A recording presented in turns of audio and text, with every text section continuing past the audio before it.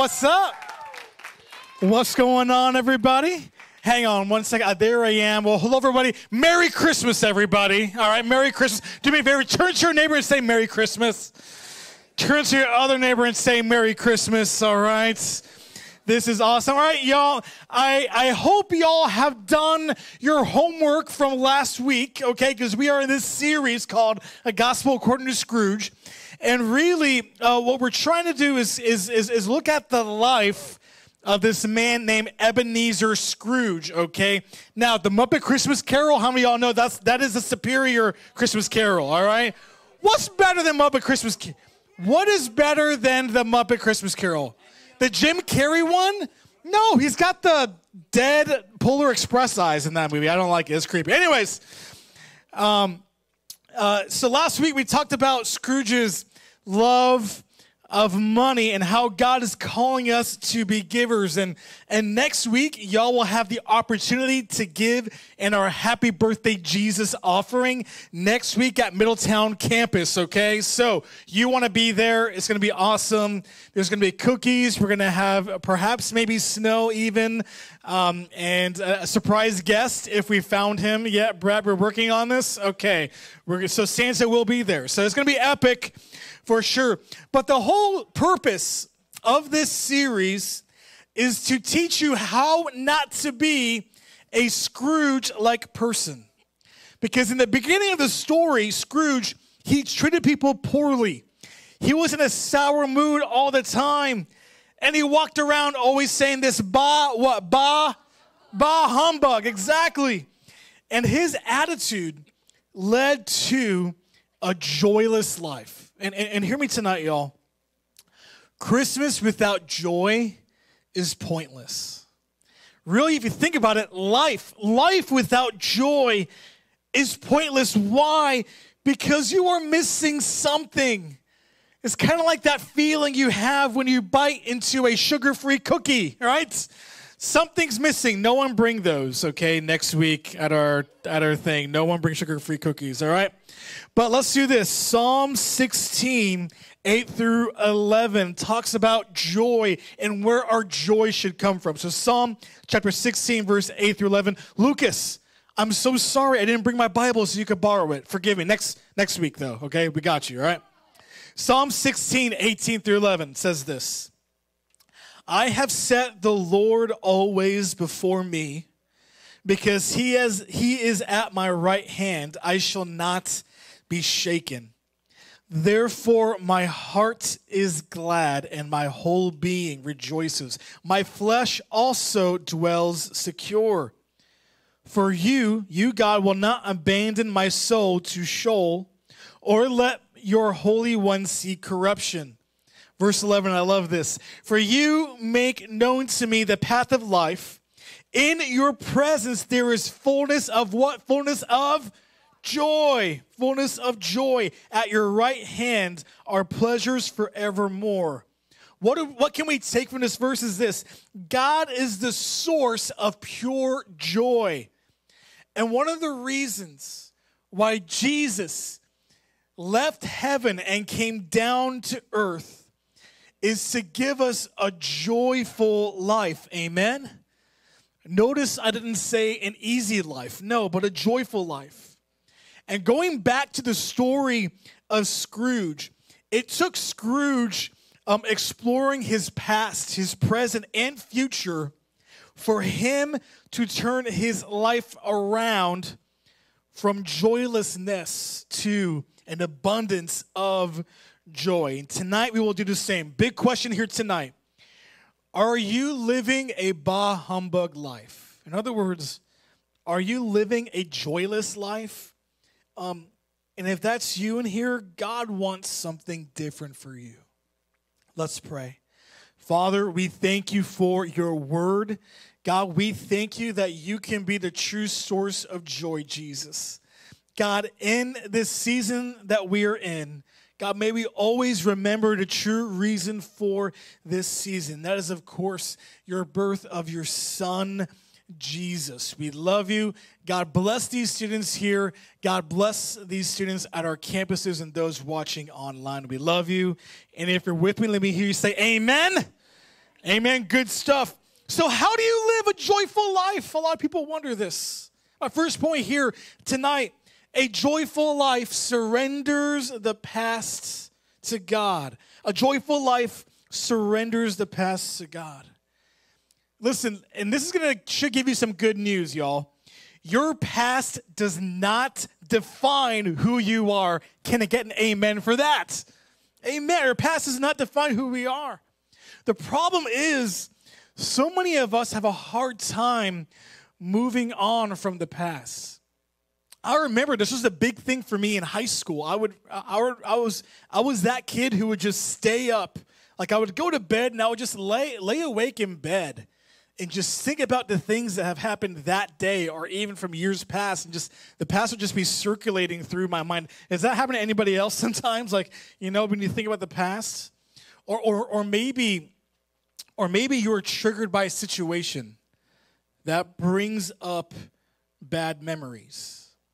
So what happens there is the past ends up affecting our present way more than it should. So going back to the story of Scrooge, in the story, he is visited by 3 ghosts, actually technically 4 ghosts, right? Because the first, his little like a business partner kind of pops up in that story first. But the first ghost that really kind of like showed him the error of his ways was the ghost of Christmas past, okay? And again, represented here by the Superior Christmas Carol, a.k.a. the Muppets Christmas Carol, all right? Good man, Lucas. Good man. And in this movie, Scrooge, he is reminded of his past, the mistakes of his past, the situations that he let define him, even to the point of choosing wealth over love. And he had to deal with his past before he could actually change. And y'all, let's be honest. Christmas can be a joyful time. It can be a fun time. But how do y'all know that Christmas can also be a hard time, a difficult time? And I think I know why. I try to think about it. It's like, what is it about the Christmas season, that has drugged me down in the past at least? And, really, if you think about it, all of your family gets together. And maybe your aunts and your uncles who you haven't seen for a long time, they show up and they come and celebrate Christmas. And then those relatives, they tend to remember and treat you like the younger person you used to be rather than the teenager that you are, okay? And most of the time, it's completely harmless. When my mom shows up to the house for Christmas, she still calls me her little baby boy, all right? And she asks me to shave my beard because little baby boys don't have beards, and I have to remind my mom, Mom, I'm a man, type thing. I'm not this little boy, and that's cute, whatever. But sometimes it can be painful.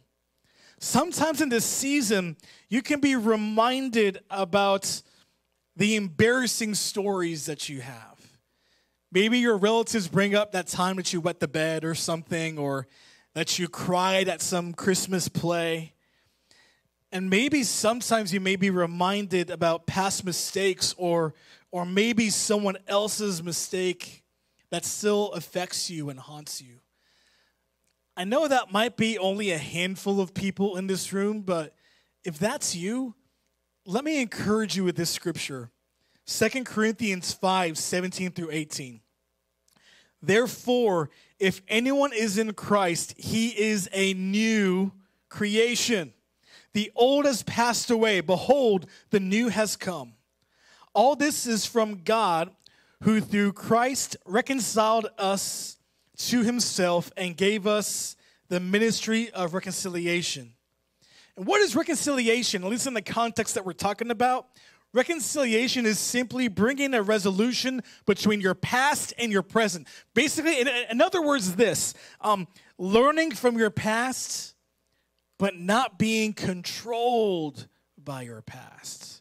Learn from your past, but not being controlled by your past. And you do this, how in the world do you do this? You do this by surrendering your past to God, by simply going to him in prayer and tell God, God, this is what's troubling me. God, I'm still thinking about this issue.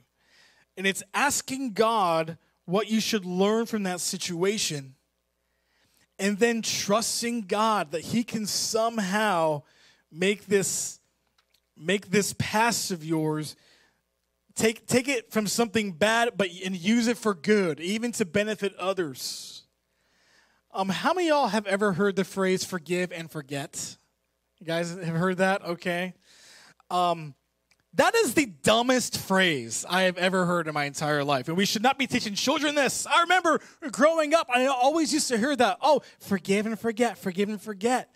But forgiveness has nothing to do with forgetfulness. You see, when we choose to forget, we are forfeiting any lessons that we can learn from our past. And if we don't learn from our past, then this makes the past repeatable in our present. Same people will hurt us. Yes, forgive people, but set boundaries. If someone was constantly hurting me, yes, I would forgive them, but I would start putting some boundaries between me and that person, right? And forgetting also erases God's glory and his deliverance. Because y'all, instead of saying, oh, I'm this way because of my past, I'm this way, I speak this way, I act this way because of my past, you can now say, through the power of Jesus Christ, wow, look what the Lord has done. Man, in the past, I was this way, but now I am a new creation, I'm a new person. And now, because of God, I don't have to be a statistic, but God has reconciled my past and made me new. So what does this look like then? Well, one is this. Open yourself to discussing your past. Open yourself to discussing your past. Who are you going to discuss your past with? Well, one, God.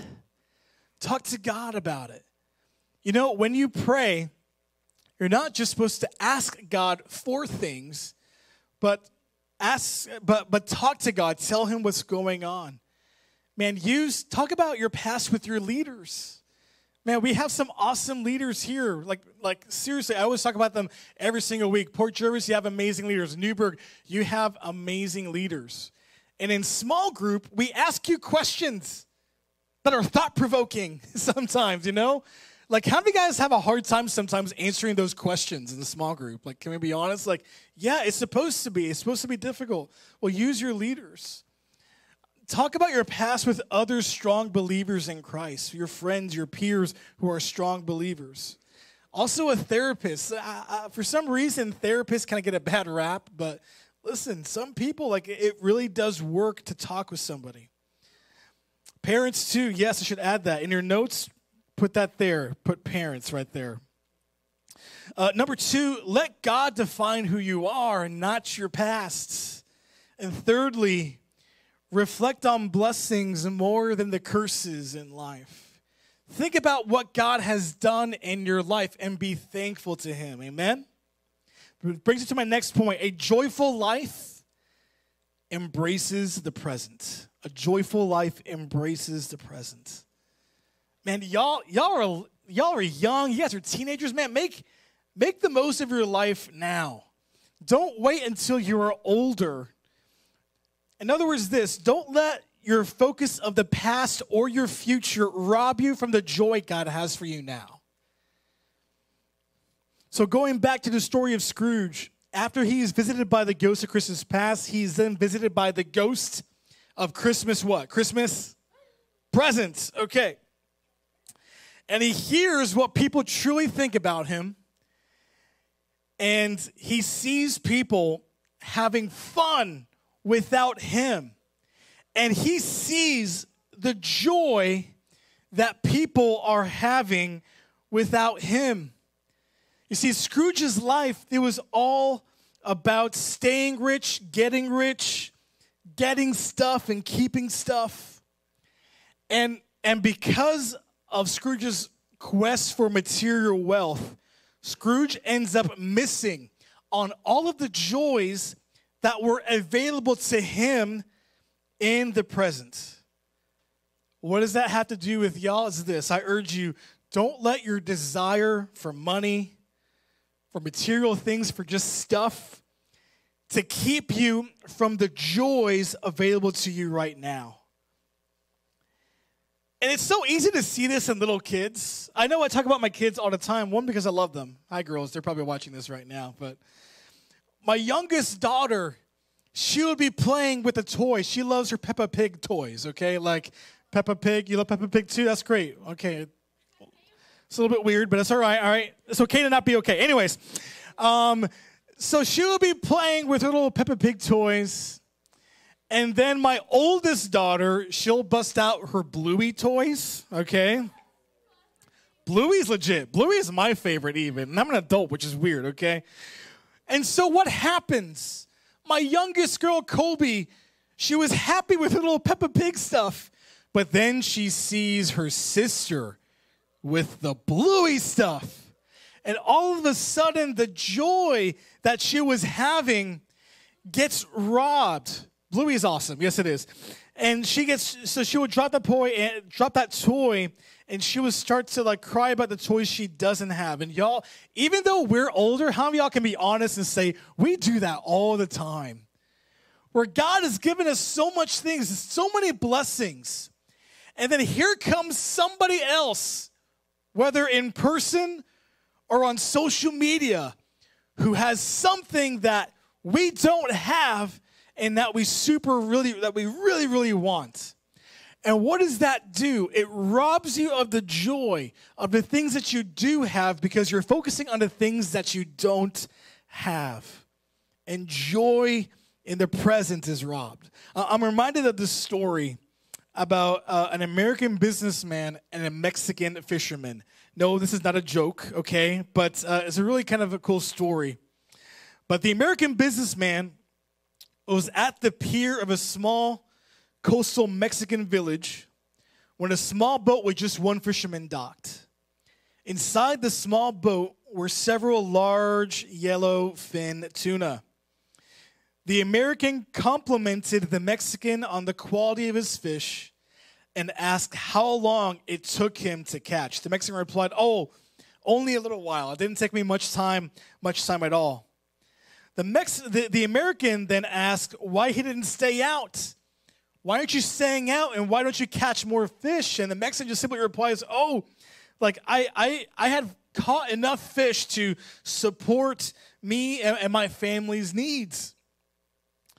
And then the American then asks, well, what do you do with the rest of your time when you're not fishing? And the fisherman replies, "Oh, I spend the morning with my family. I fish a little bit, I come back, I play with my children, I take a siesta with my wife, and then I stroll into the village during the evenings where I sip wine and play guitar with my amigos. I have a full and busy life, sir." The American businessman, he scoffs at this, and he's just like, "I have a Harvard business degree, and I could help you. You know what you should do? You should spend more time fishing. And when you catch more fish, you'll get more money, and then you can get a bigger boat, and then you can catch more fish, and then get an even bigger boat.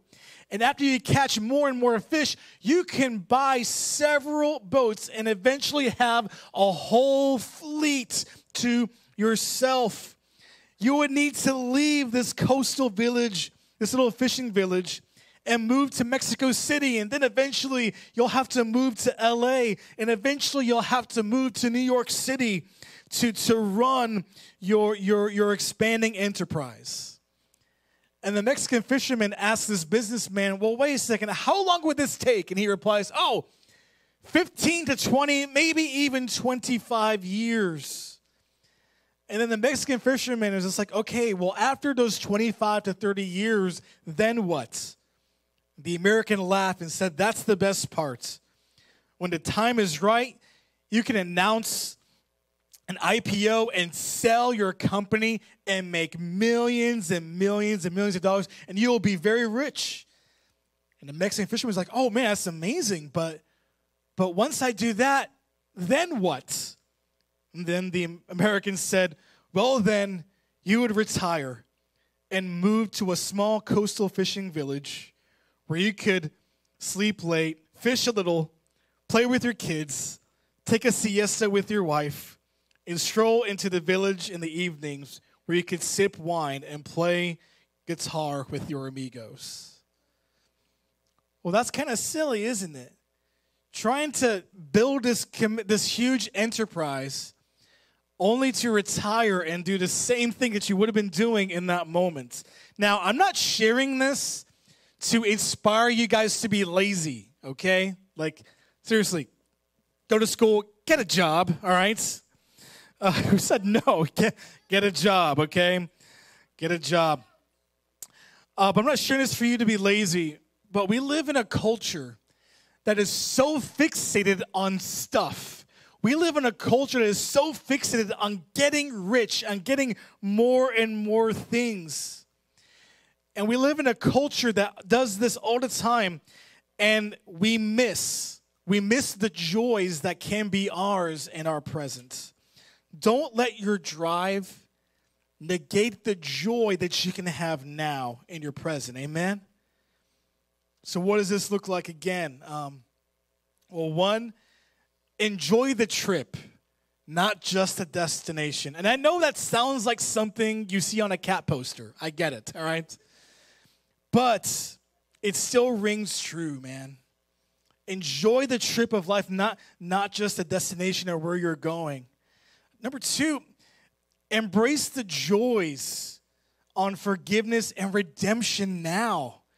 Y'all realize, like, if you're in this room and you're serious about this whole Jesus thing, then guess what? You don't have to live a life of regret. Guess what? If you know Jesus now, y'all, like, you're teenagers and you know Jesus, man, walk in that gift that Jesus has given you, man. Like, you don't have to wonder, you don't have to make mistakes throughout your whole life and then come to God. You get to come to life now, amen? And give thanks to God for who and what you have in your life now. Hebrews 13, 5 through 6. Keep your life free from the love of money and be content with what you have. For he has said, I will never leave you nor forsake you. So we can confidently say, the Lord is my helper. I will not fear. What can man do to me? Last point here tonight. How do you live a joyful life? Last thing. A joyful life makes changes for the future. A joyful life makes changes for the future. So going back to the story of Scrooge, he's visited by the ghosts of Christmas past, the ghosts of Christmas present, and then the ghosts of Christmas future, right? And Scrooge, if you watch this movie, he sees his grave and ultimately where his greed and joylessness would take him. And the cool part about the Scrooge story in the end, he wakes up and he decides to make a change. We learn that the changes he makes, that Scrooge makes, impacts his future and the future of those around him. Y'all, having a joyful life means making some changes. Some big, some small. It's not in my notes here, but it's this word sanctification. Someone say sanctification. All right. That's going to be our series in January, where we'll be learning what sanctification looks like. Okay? Later. All right. So what does it look like to make changes in your life? Well, one, be willing. Be willing to make changes in your life. Be willing to make changes in your life. Man, come to CY and learn some things, man. And don't just like walk out of here and be like, oh, Pastor Chris was dumb, or whatever, and then just leave here not learning anything. No. You can come here and learn something and then apply it to your life the next day, all right? And also, too, ask God for a teachable spirit. Ask God for a teachable spirit. Wake up every day and ask God, God, what do you want me to know? What do you need me to learn about myself? What adjustments do I need to make to live the best life that I could possibly live for your glory? I love Jeremiah 29:11. It reminds us about God's real plan for all of us. It says this, for I know the plans I have for you, declares the Lord, plans for welfare and not for evil, to give you a future and a hope. Y'all in this room, every single one of you have a future and have hope. Those of you who are watching this at our campuses or online, Jesus came down from heaven to be born in a manger and to die on a cross, to give you a hope and a future, a joy that is not dependent on stuff, a joy that is not dependent on how much money you have, a joy that doesn't matter what things are going, doesn't matter what's happening in the world around you. It's a joy that sustains you, a joy that never goes away, and that joy is named Jesus. So do me a favor, all across this room at our campuses, why don't you just bow your heads and close your eyes with me as worship team makes your way up. Understand this, y'all. Knowing joy, living a life of joy first starts with knowing the joy giver. So if you're in this room or at our campuses, if you don't know Jesus, if you've never accepted him into your heart, man, tonight is a really, really good time to do that. You don't have to wait till Christmas. You don't have to wait till next year. You can make that decision now. And Jesus, listen, he's not going to give you an easy life, but he will be able to give you a joyful life. So if that's you in this room, if you've never accepted Jesus Christ in your heart, but you want to tonight, I'm going to lead all of us in a prayer. And even if you're here in this room and you claim to be a Christian, say this with us. So that way those people who are praying this for the first time, they know that there's a church who stands with them. There's a church that is behind them. So all across this place and our campuses, just simply repeat this after me. Say this, Dear Lord Jesus, thank you for coming down to earth to be born in a manger and to die on a cross for my sin. God, forgive me. I'm sorry for my past. Be with me in my present. And God, I trust you with my future. You died for me, so help me live for you. Keeping heads bowed and eyes closed here. You know, I talked a lot about joy, but maybe you're in this room, and if you're really honest, maybe you're struggling to find joy even in this Christmas season. If that's you, I want you to know that you're not alone. I want you to know that there is a God who wants to give you that joy that you so badly desire. So in this room at our campuses, if you can say, you know what, Pastor Chris, I'm struggling to find joy in my life. I need God's help to find joy. Could you just raise your hand with me all across this place? Just raise your hand right now. You just need help finding more joy in this. A couple of hands are going up. A couple of hands over here. That's good. Let me pray for those people. God, I thank you so much for being a God of joy. God, for being a God who listens to us, who wants to be with us, and who wants to help us, Jesus. God, we know that another reason why you came down to earth is so that we can say that there is a God who knows what it's like to feel rejected, who knows what it feels like to be alone, who knows what it feels like to perhaps have difficulty finding joy. So God, I pray that we would pursue you, Jesus, that we would not look to joy in the earthly things, but God, that we would look to joy in the heavenly things, Jesus. God, I pray that you would help those who raised their hand, and God, I pray that you would help those who maybe didn't raise their hand, Jesus. God, may they find a sense of joy even right now in this place, Jesus. Be with us, Father. We love you, and we need you. I'm not going to see people say amen. Amen. God bless y'all.